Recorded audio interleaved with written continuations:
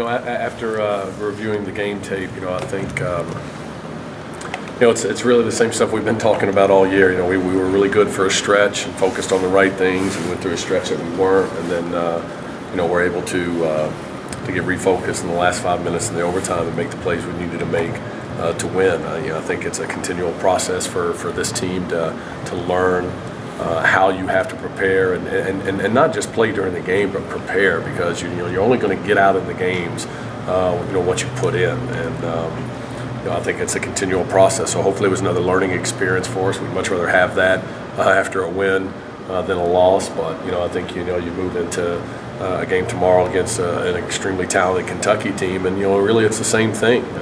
We've got to put together a focus and an approach that gives us an opportunity to play well enough to be in position at the end of the game to hopefully make some plays and win the game. And Kentucky is a much different team than they were last year, and at the same time better at some stuff, and ultra talented, I think, as always. And so I think that focus is going to be important. And I think another thing that we saw from Wednesday's game is just how important our atmosphere is at home. And it was terrific on Wednesday, and the crowd was unbelievable, and the Garnet Army especially was great. And we would expect that to be the case tomorrow, and I think it'll be an important part of the game. Talk about your team's resiliency, especially in the last few minutes of the last two games. I mean, when challenged, you guys have responded. Yeah, we've talked a lot about that, with our guys, and ultimately, everything goes back to us trying to build a program, and we want to be a team that, when it gets tough and when things are tight, that we're going to compete and claw and scratch and fight to the final buzzer, and I really think that's all that's happening. And then in the process of that, we're getting some stops we need to get, and we got guys making some shots, and or hitting big free throws or whatever it might be. But the big thing, I think, is the approach to that, the mentality that you want to play with in those situations, and I think we're making some progress in that area. What do you do in practice that prepares them for those late games? Really, we just try to tell them that games should be much easier than practice, and opponents and crowds and whatever should be much easier than dealing with me. We try to put them in as many stressful situations as possible, and help them understand that every play that you make might be the last play of the game, and you've got to make enough of those along the way to be in position that hopefully the last one counts. And so again, that's just part of kind of developing an identity and a mentality with our team that I think that everybody's probably trying to do, but I think it's especially important for us because we're young, and because for our program to be successful and for us to be what we want to be, I think it's going to be a major component of it. You mentioned they're really talented. Can you talk a little bit more specifically about some of the kids like Knight and Jones, what they're doing? Yeah, I think they're athletically extremely talented. They're quick. They were so explosive. Not that they weren't last year, but just almost powerful. John Ball is such an incredibly explosive, powerful athlete, and not that he wasn't incredibly fast too, but Cousins and Patterson and those guys, and even Bledsoe, they were athletic and fast, but they were powerful. This team seems like they're even faster, a little bit more perimeter oriented. They shoot the ball extremely well, which is just the opposite of what they had last year. But they've still got a guy in Jones that individually is capable of huge numbers in a variety of different ways, and can be a real force around the basket as well. Calipari had to apologize. I guess he got in Jones's face a little bit, and they caught him on the cameras. It seems like he's a little frustrated with his young team. It seems like you might be on the other end of that spectrum. How have you balanced your frustrations with the young team, and how have they responded? Maybe I'm not showing it as much. Again, for us, we want to make it about playing hard and competing and being a great teammate and all of those things. If that stuff happens, we can fix basketball. Basketball becomes hard to fix if you're trying to correct all the other stuff or do it all the time. And our young men, for the most part, have done a good job of that.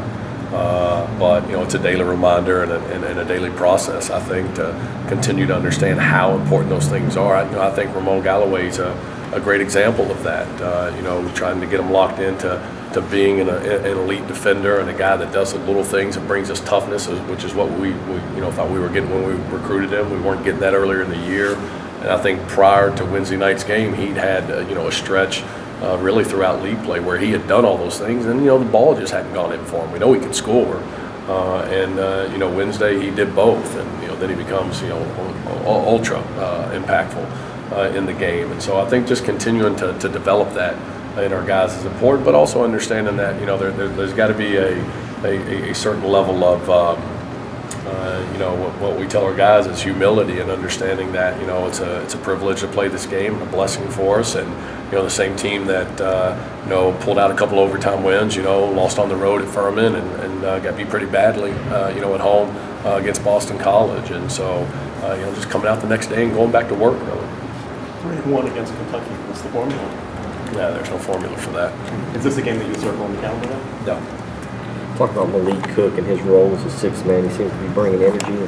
Had 11 rebounds the other night, 5 of them on offense. You know, again, a guy that comes in and, you know, I'm pretty sure most times in individual matchups he's shorter, maybe not as athletic as the guy he's going against, but, you know, as you mentioned, you know, 11 points, 11 rebounds the other night, and just on, you know, effort and energy and toughness and just a knack for getting that ball. You know, I mean, I've been asked, you know, why is he such a great offensive rebounder? Man, I don't know, but he comes up with them, and we're glad that he does. And you know, he's another great example of a guy that comes in and impacts the game just because he's committed to doing the right things. And I think the more guys that do that, the better your team can be, and the better chance you give yourselves of winning and winning in close games. Darrin, obviously the last time they were here was a remarkable night for you guys. How much did that victory and that signature moment kind of last into the offseason with prospects, high school coaches, and things like that? Yeah, I mean, I think, you know, Kentucky is Kentucky. They're the elite program in our league, and, you know, have been a national power for, you know, ever, it seems like. And so, you know, obviously there's credibility and validation when you beat a program like them and when they're, you know, at the time #1 and undefeated. And so I think there's definite merit in that, and that, you know, it's something that you can point to. But, you know, as I said at the time, you know, we hope the highlight of our program is not one win, you know, over a #1 team. You know, we hope at some point that, you know, people are running around the country talking about, wow, did you see we beat South Carolina when they were #1? And so, you know, it was a good win, and I think anytime you can beat the premier program in your league, it's definitely a good win. You know, without question. But, you know, for us, it always comes back to, you know, building a program that, you know, gets to a point where, you know, that's not a surprise and maybe not as big of a deal as it, you know, was then and you know, will be now.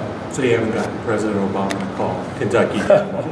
No, I don't think that happened. If we could get somebody to call and, you know, eliminate some of their guys from making the trip, that'd be great. You mentioned the Garnet Army and the atmosphere. When the crowd is really, you know, how important is that to operate to work? You know, that's a great question. I think you hear that a lot in sports. You know, I don't really know if it's worth a certain number of points. I just know that, you know, atmosphere matters. You know, it does, and our atmosphere is tremendous, and you know, our students are phenomenal, and you know, it's just, and if nothing else, I think it's more fun for everybody. I think the fans watching it, the people on TV, our players, you know, everybody involved. It just, you know, it's what makes SEC basketball and the highest level of athletics, you know, fun, and so you know, the crowd does have a big part in that.